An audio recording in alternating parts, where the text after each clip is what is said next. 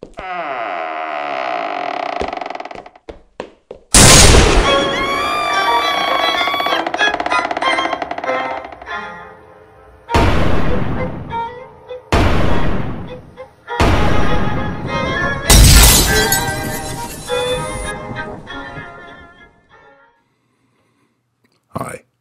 and welcome to Thaddeus Blake's Pulp Poetry and Rotten Rhymes. Some crooks are pretty sneaky. Some you'll never see. Others pick your pocket while you watch 'em on TV. This is the story of a very bad man and a little old lady.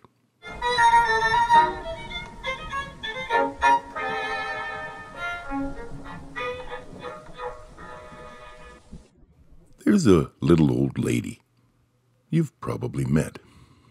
She's widowed and weary, but isn't done yet. She's still pretty sharp, though she'll worry and fret over small, silly things that she'll sometimes forget. There's a little old lady you probably know. In winter, a neighbor will shovel her snow. When the summertime comes and her grass starts to grow, that same neighbor comes and he gives it a mow. Up in the morning, before 9 o'clock, that little old lady on Sunday will walk down to the church at the end of the block, meeting with friends where they'll hug and they'll talk. Here will the pastor give guidance and glory, uplifting spirits while telling a story, discharging verses with bold auditory, prepping the people for God's territory. This little old lady is so full of love, praising the Lord and the things he speaks of. She'll sing of the lamb and she'll sing of the dove. She'll sing with the choir to heaven above. On her way home, she'll be feeling just fine, thinking of he who turned water to wine. Riding a high, she's on top of cloud 9, fixed like an addict on all things divine. Later that week, she'll be cooking and baking, singing her hymns while her hands go on making. Suddenly tripping, she's surely not faking, crying in pain as her hip takes to breaking.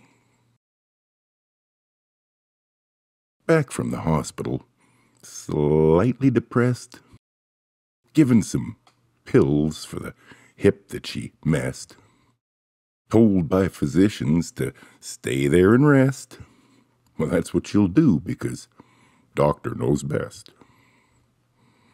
Family and friends will visit her here. Grandkids and neighbors will often appear, lifting her hope as they act full of cheer, helping her cope with her pain and her fear.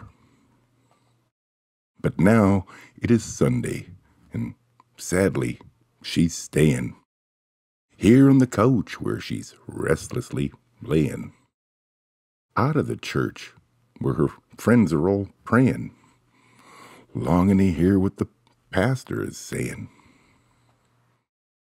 Feeling the pain of her lonely exile, finding the boredom too much of a trial, she'll just turn on the TV for a while, hoping some program might give her a smile. Quite unexpected, and to her delight, she clicks on a program that feels just right. A church and a choir, oh, what a delight! Singing of God and His glory and might. It's quite a lot bigger than her congregation. This crowd is so huge, like its very own nation. Thousands of people in stark dedication, giving their all for the Lord of creation. Here comes the pastor, a colorful guy, handsome and charming and witty and spry, dressed to the nines in a suit and a tie, gold on his fingers, a gleam in his eye. He's given a sermon that's got them all reeling, his tone so dramatic it's raising the ceiling, blaring out scripture, such passion and feeling. This kind of worship is truly appealing. Now comes a change-up, a total surprise. It's time, says the pastor, for cripples to rise, for blind folk to see with a new pair of eyes. The deaf ones shall hear while the dumb vocalize. Forming a lineup, the wounded and lame wait for the pastor to call out their name. He shall lay hands on them, he shall proclaim mercy and healing, for which they all came.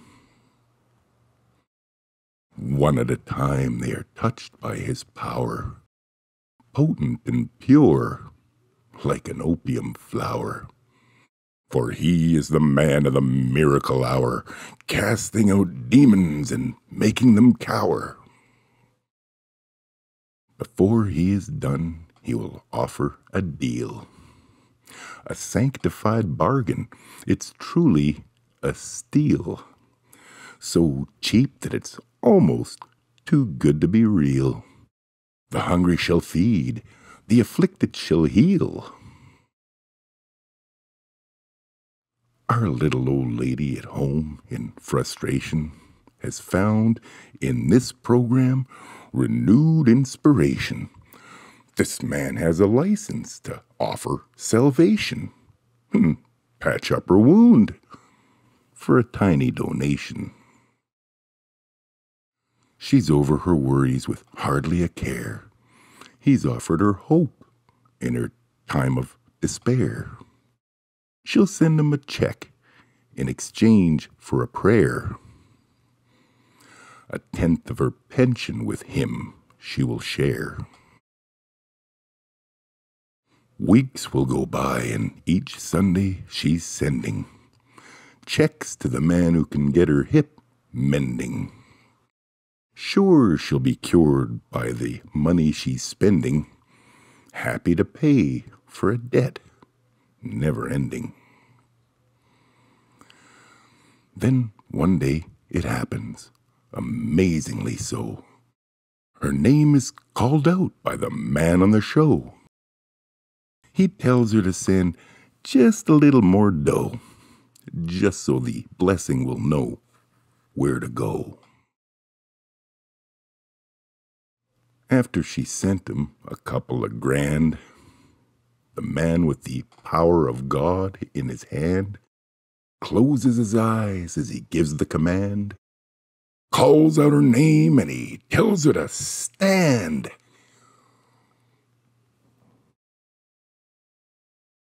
Back in the hospital, tucked in a bed, she thought she could stand, but she fell down instead. They tell her she's lucky she didn't get dead. Her hip was so feeble, she fell on her head. Those who get rich on the faith of the sheep, the slimiest scum from the slimiest deep, should all have to prove their own faith with a leap back into the slime pit from out which they creep. There's a little old lady who's just gotten wise to the criminal bastard who told her to rise. Her hip will get well, and she's opened her eyes to the devil dressed up in the pastor disguise.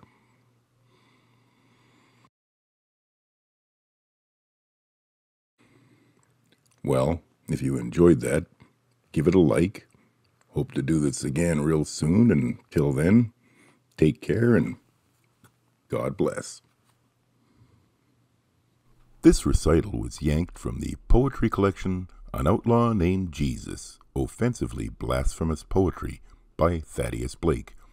Available at Amazon, Friesen Press, in hardcover, softcover, and Kindle edition.